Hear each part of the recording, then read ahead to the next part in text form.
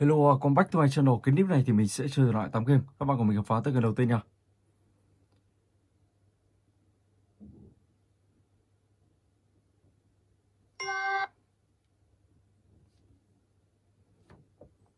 Rồi, let's go. Và tựa game này thì các bạn sẽ phải đi tìm tất cả là 20 túi tiền. Sau đó thì các bạn sẽ tẩu thoát khỏi ngôi nhà này.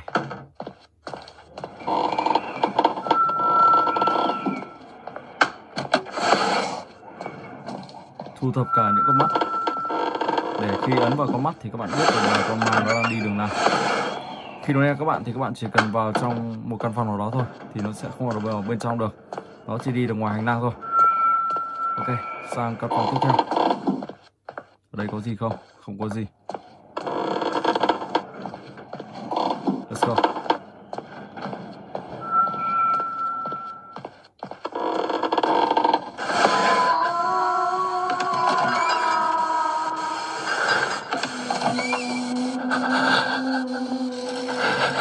Nó đang xuống tầng hầm.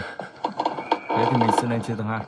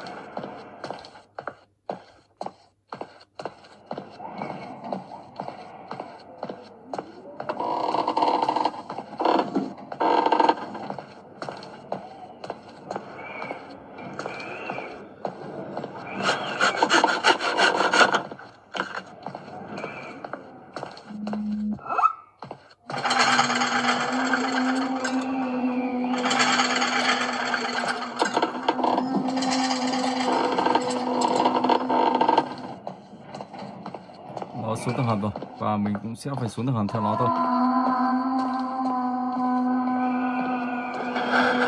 Oh my god.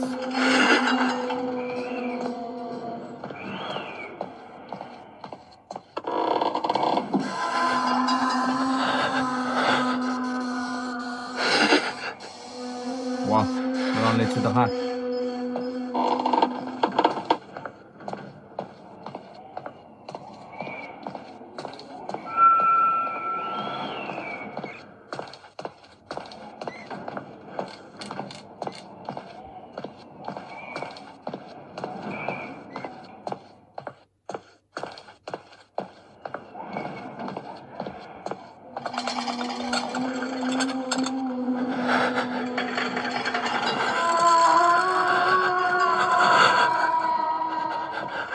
Ok, chuồn thôi.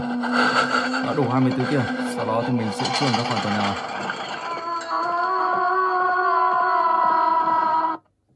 Rồi, let's go. Và bây giờ thì mình sẽ sang tới cái thứ hai, Granny Chapter 2.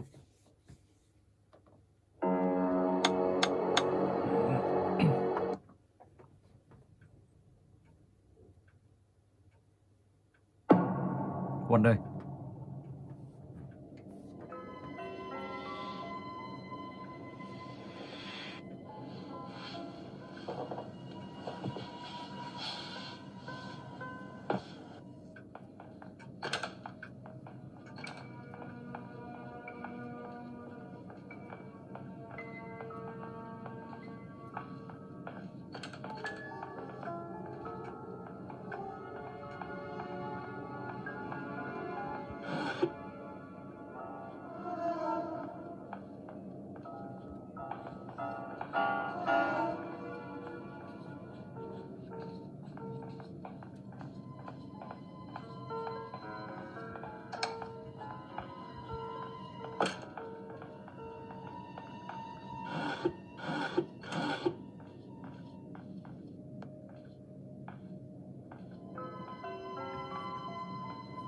Bay đứng đây, bà ta không nhìn thấy mình. Cho bà ta đi đã.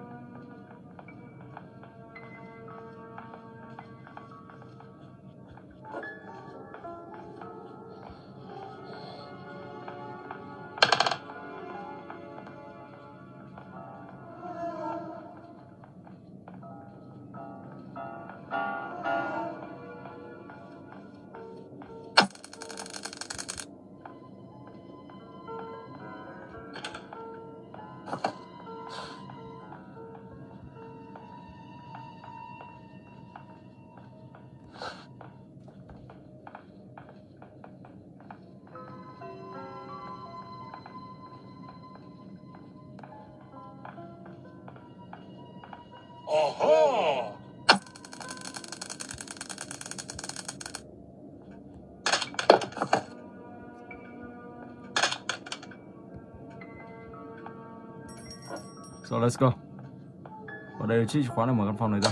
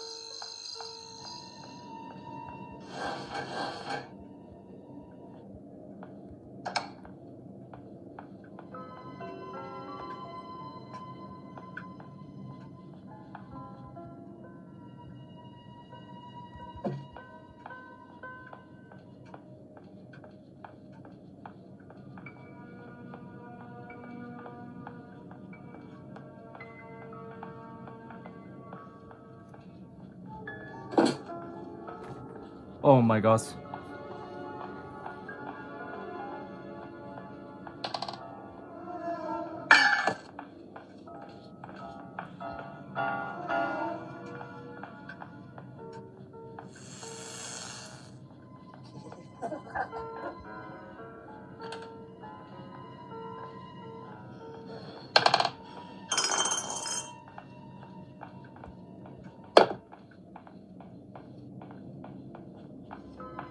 I see you. Ông ta phía sau. Oh my god. Bị bắt rồi. Wow. Oh my god. Ok. Rồi và bây giờ thì mình sẽ sang tới game thứ 3.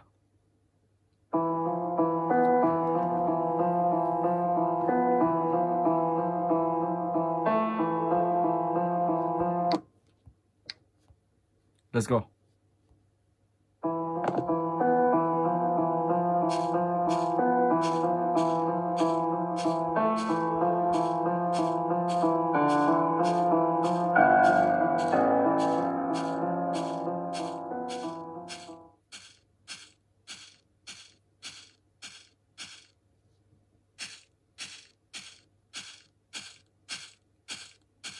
Mình sẽ đi vào cánh cổng này.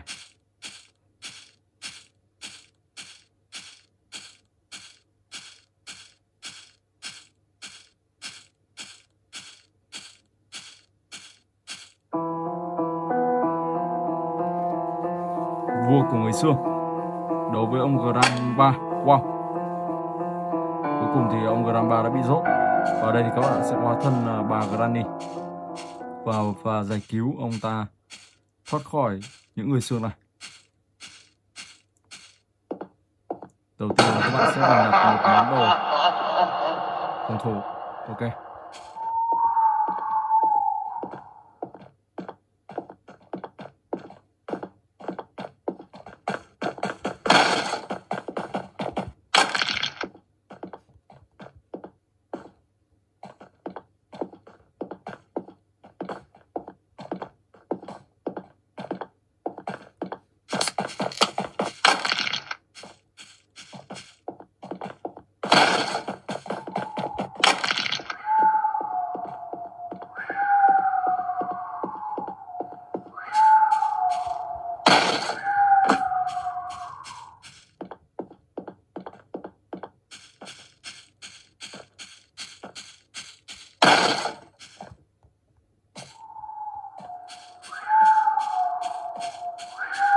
Đây là một lon nước tăng lực, tăng tốc độ chạy và tốc độ đánh.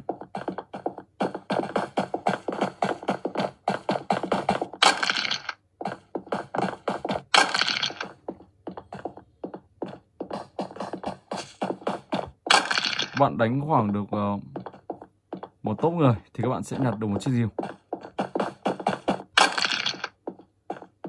Cứ tiếp tục nào. Let's go.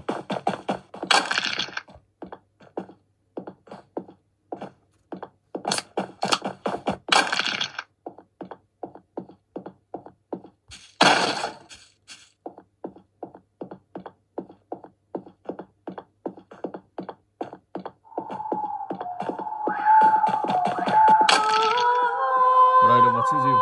Ok.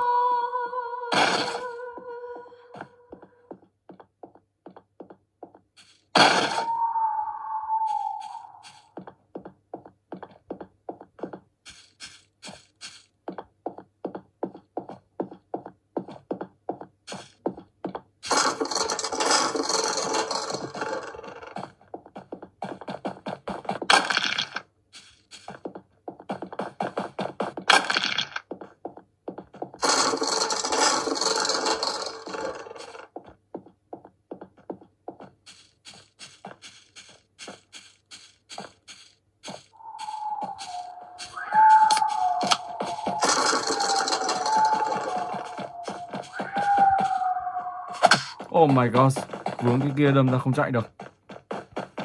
Đó, sau đó các bạn sẽ tiếp tục tiêu diệt tiếp. Xoay rồi. Ok.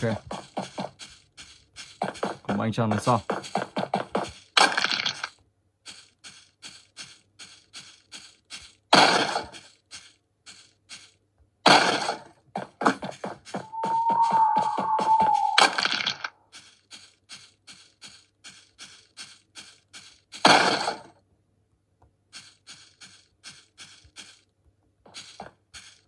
Cái này bị vướng rồi, không sang được.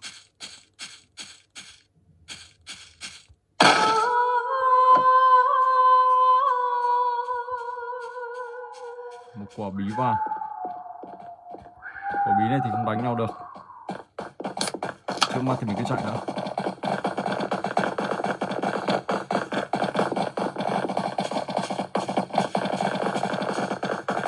Chết rồi. Oh my god, wow, đi luôn. Rồi ok, và bây giờ thì mình sẽ chuyển tiếp sang cái tiếp theo. Slendrina. How of Slendrina. Một ngôi nhà ma.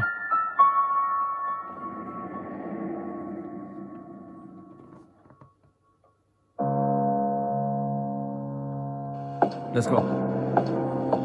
Và ở game này thì các bạn sẽ phải tìm tất cả 8 mảnh giấy, sau đó thì sẽ ghép vào đây và mở ra lấy được một chiếc chìa khóa. Và chiếc chìa khóa đó để xuống dưới tầng hầm. Rồi sau đó thì các bạn sẽ tìm kiếm tiếp những món đồ và tẩu thoát khỏi ngôi nhà ma này.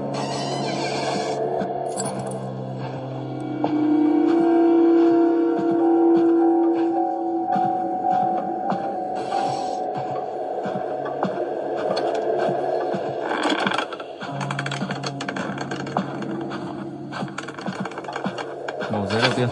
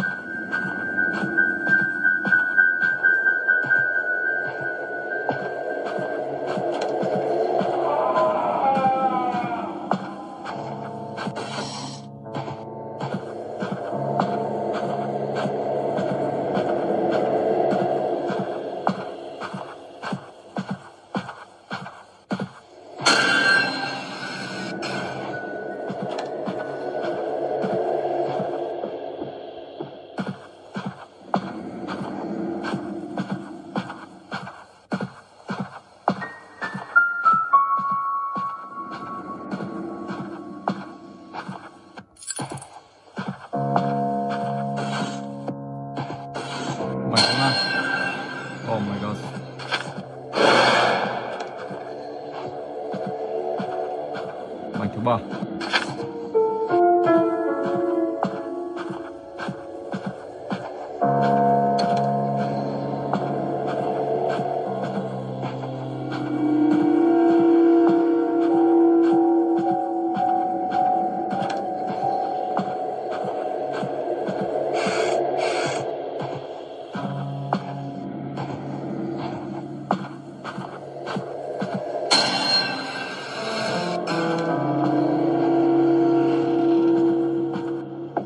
Đây là phòng bếp. Phòng bếp này các bạn phải có chìa khóa thì các bạn mới vào được.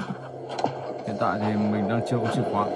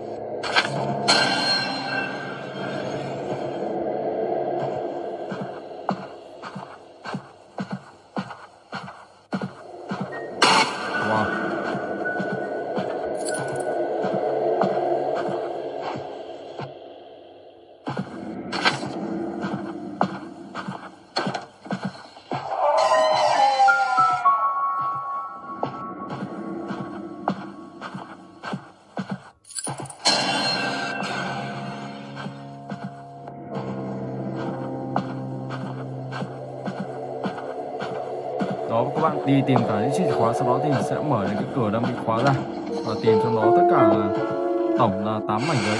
Từ đó các bạn sẽ hoàn thành được game và lấy được một chiếc chìa khóa, và chiếc chìa khóa đó để các bạn xuống dưới tầng hầm. Khi xuống dưới tầng hầm, các bạn sẽ tìm kiếm tiếp và tẩu thoát ra khỏi ngôi nhà ma ám này. Đây là một ngôi nhà ma ám khá là nổi tiếng.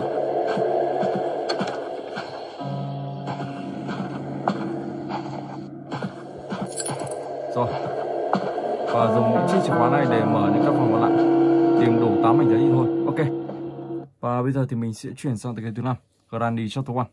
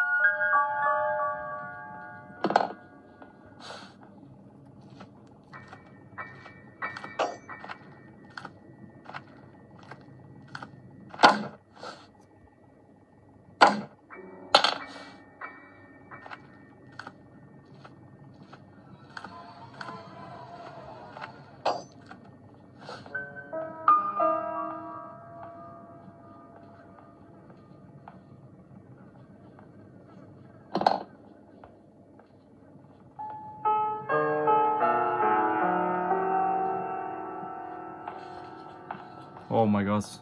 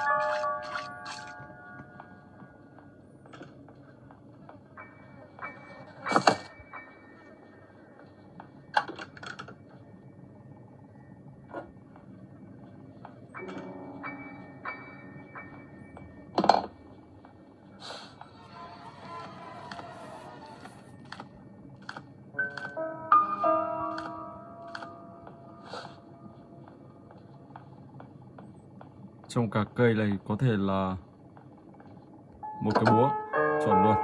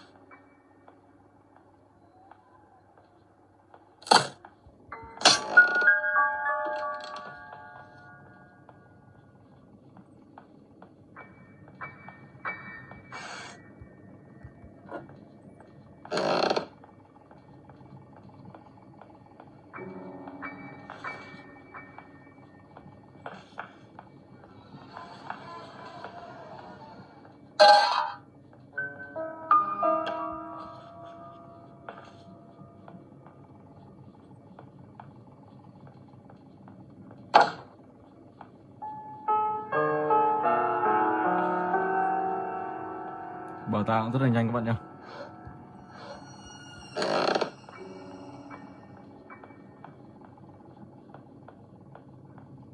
Cho mình nghĩ ở phòng bếp này rất nhiều món đồ.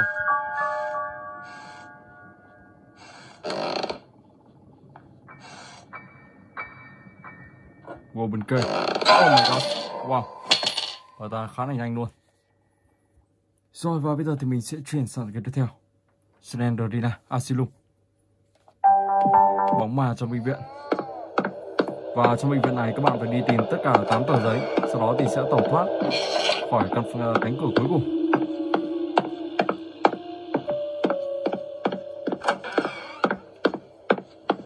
Phòng này không có gì. Tiếp tục phòng tiếp theo.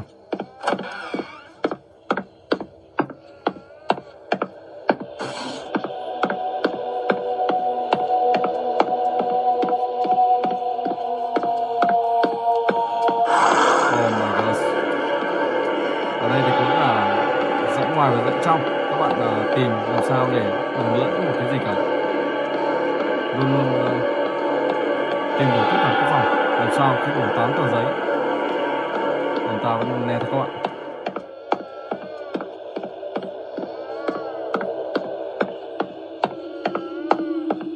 Rồi mình sẽ đi ngược chiều luôn.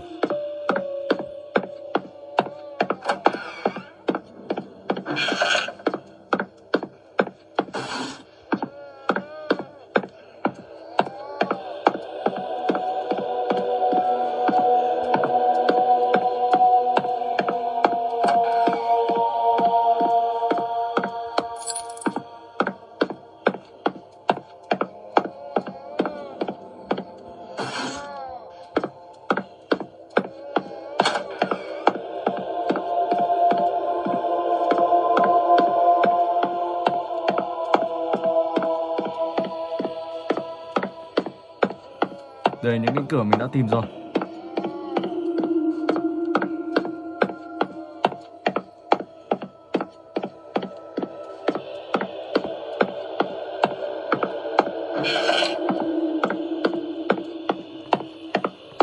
Giờ đầu tiên đồng ta phát hiện ra mình rồi.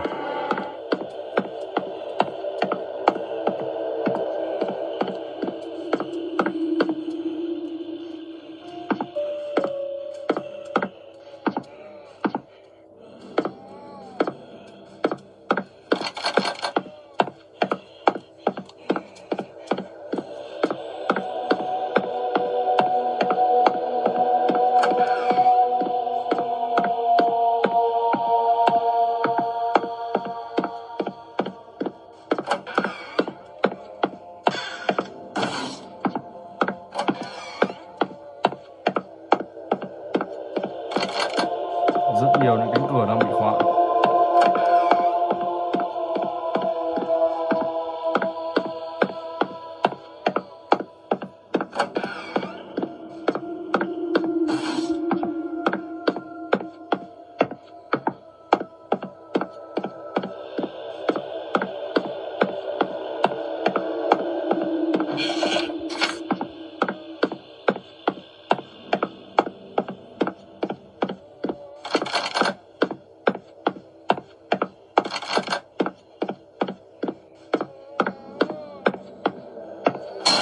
Sau đó các bạn sẽ đi vào phía trong tìm kiếm tiếp, làm sao đủ 8 tờ giấy tất cả là các bạn sẽ hoàn thành được game. Quay trở lại về vị trí ban đầu, sau đó thì sẽ thoát khỏi cánh cửa lúc đầu các bạn đứng ở trước đó. Ok. Rồi và bây giờ thì mình sẽ sang cái tiếp theo. Chris, let's go.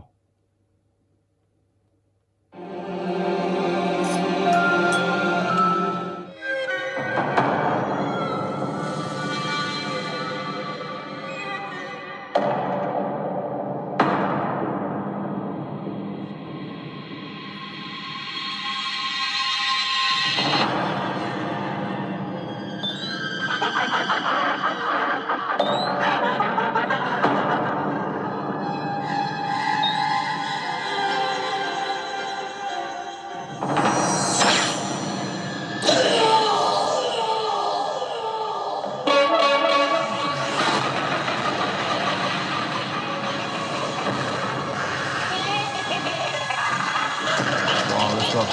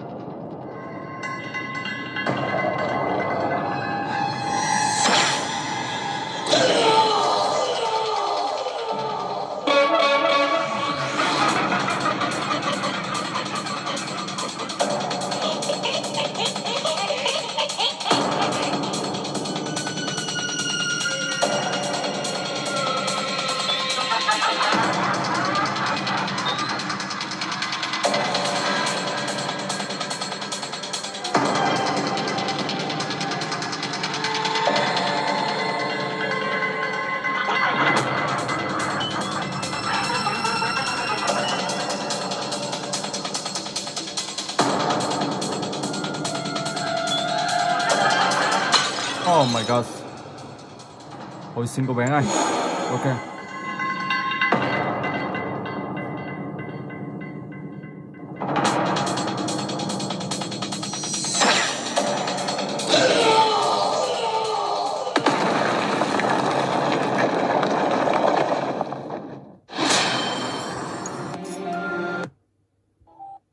Rồi và bây giờ thì mình sẽ sang cái tiếp theo. The Virus X.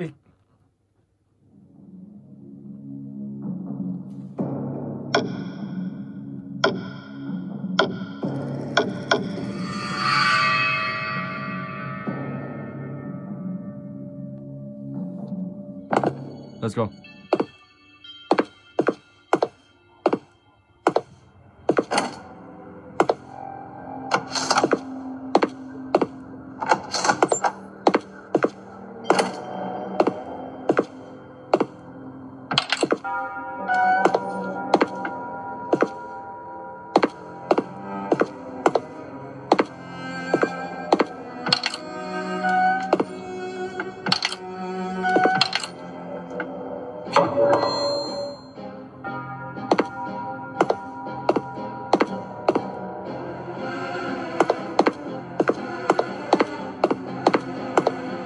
Oh my god. Số tôi.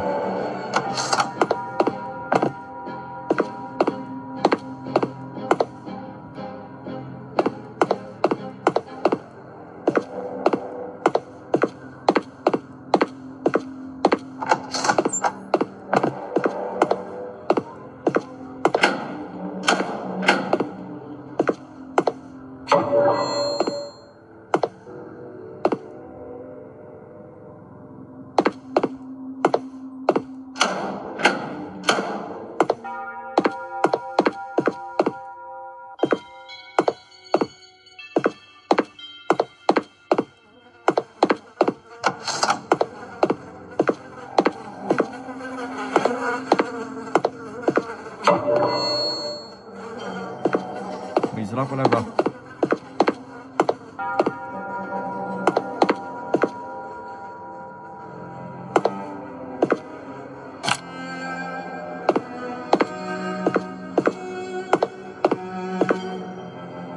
Đây có một anh chàng đang ở đây.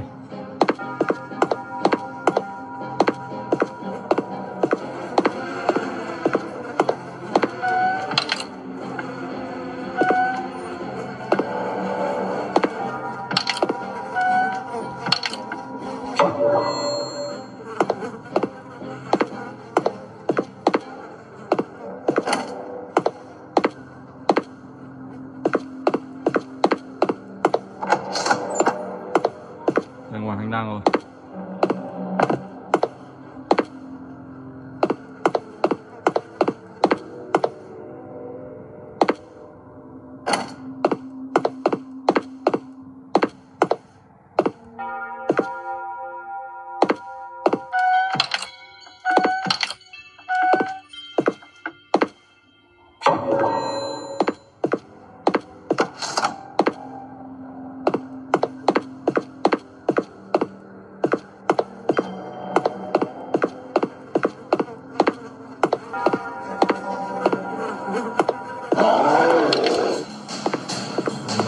Còn đâu.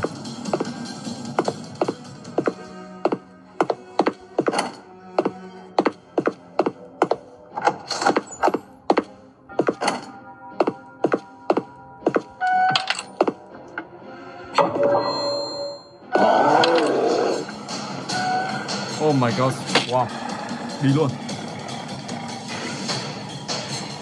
Ok, mình xin phép dừng clip tại đây. Hẹn gặp lại các bạn trong clip tiếp theo.